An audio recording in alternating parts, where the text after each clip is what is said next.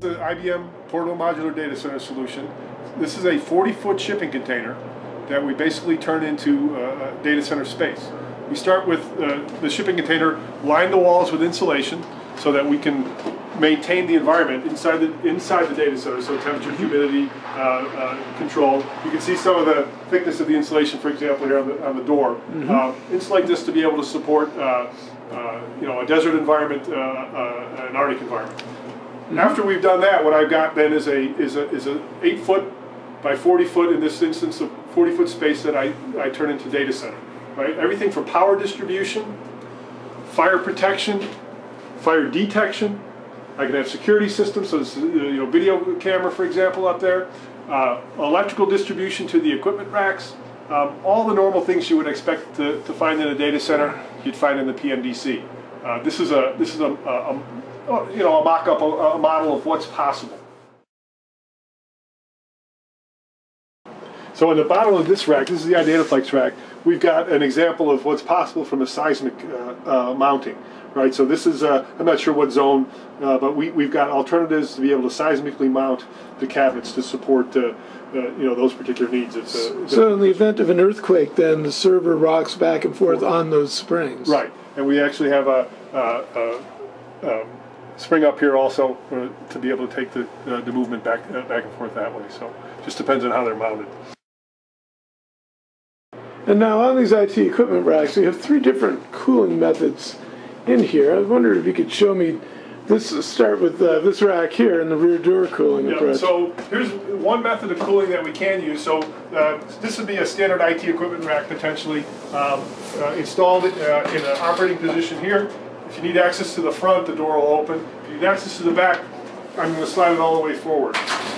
On this rack, we have what we call a rear door heat exchanger for cooling. Fundamentally, it's a pretty simple mechanism, right? It's a radiator. Right. Uses chilled water. It can use DX, but in this instance, a chilled water solution. As the heat's generated by the servers, it's blown through the door, absorbed by the door. The heat rejected to the environment is actually cooler than the incoming air. So it's a 100% or more heat removal. Very effective for high density loads. We like to use them in these kind of solutions because of it minimizes the space requirement. So this is one method of cooling. Another method that we have demonstrated in here is an in-row cooling unit. This one by APC. So these units use either chilled water or DX or glycol to reject the heat to the outside. The fans blow cold air out the front. Draw the hot air off the back, off the hot aisle, remove the heat, and distribute cold air out here in the front. So in that configuration, you would pin down the servers about halfway in to create a hot aisle in the back. Right, so they'd normally be pinned down in a position something like this. This would be the normal operating position. The door is still fully open, and I can get access to the front. This would be the cold aisle where I'm standing, the hot aisle at the back. Right. And so all of these would be lined up. If the in-row cooling unit was used, it would be lined up here. It would be distributing cold air out here. Sensors in the rack, monitoring the inlet temperature to the servers, and the variable speed fans in the cooling unit then would ramp up or down to provide the right temperature here. What we don't have in here is, we also use other commercially available cooling solutions. We can use overhead cooling solutions if we're trying to maximize floor space. And then at the back of this particular container, we have a natural free cooling solution, which is, excuse me, uses the outside air temperatures up to 75 degrees Fahrenheit, about 23 degrees C, to provide the cooling for the data center space.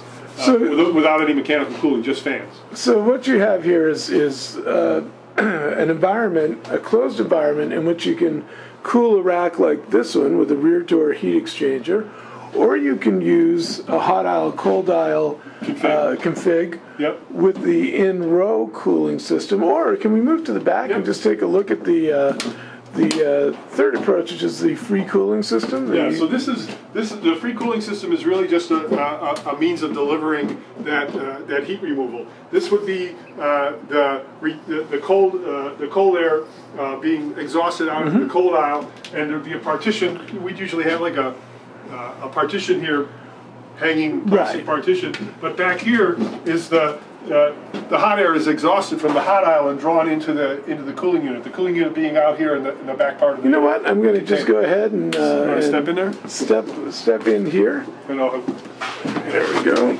Slide this rack there you go. away. And here we have a hot air exhaust, 2 variable speed fans that blow air into, and I'm going to step just outside here into an external chamber, which is mounted physically outside the structure you just showed us. So right. So there's a division, there's a divider there, and this is actually outside, exposed to the outside air. There's a heat exchanger in there that's got a gas in it that's got a low boiling point, so that I can still do the heat exchange even at as high as 75 degrees Fahrenheit without any compressor or any mechanical system required. So you would bring in cool air up to 75 degrees through these vents. Yes. Use the gas heat exchanger in order to cool down. Yep. It's actually taking the heat from the inside, taking it out of the air, rejecting it to the outside, and then cool air back in to the cold aisle. This is an example of a high-density IBM compute rack here. Yeah, so this is an iDataplex. I apologize, I don't know the density of the IT capacity. This is a boatload of servers. It looks like somewhat more than 80 servers, and I understand that's 14 to 15 kilowatts for that one kind of double-wide rack right there. This thing can be as high as about 35 kilowatts in this rack, fully loaded. And you would cool that with? Rear door heat exchanger. There's a large rear door, double-wide rear door heat exchanger on this rack also. When IBM created these rear door heat exchangers initially to support this kind of cooling, and then what we did is we licensed the rear door heat exchanger technology to another vendor so that it could fit on any kind of rack. So with this kind of compute capacity, you can support any number of workloads through a portable modular data center. So we've done configurations working with customers to try to what's the maximum server capacity I could put into one container using this kind of solution, working with with STG, with the Systems and Technology Group. Forget the numbers, are something like 10,000 servers in a single container using this kind of technology, and then maximizing capacity in the container. And customers to date for this in Canada have included mining companies? Yeah, they're not usually going this route, right? They're not looking for 10,000 servers. This would be more on the Google Microsoft kind of approach. But our solutions have been for customers in mining, movie making, but we've had a little bit of, we've had some universities looking at it. We've had the military procure some, so the use cases are variable. Most of them have been for what I'll call semi-permanent IT capacity in remote locations, or for expansion, for need for additional compute capacity. And basically these are configured any way a customer needs using off-the-shelf components, shoehorned, as you said, into a container. Into the space. So it's a question of what's the customer's requirements from an IT perspective in the container. From a density, rack spaces, it's usually rack spaces, power and cooling, and then how to make that work in a shipping container. Mike, on behalf of IT in Canada, thank you so much. You're welcome. Thanks.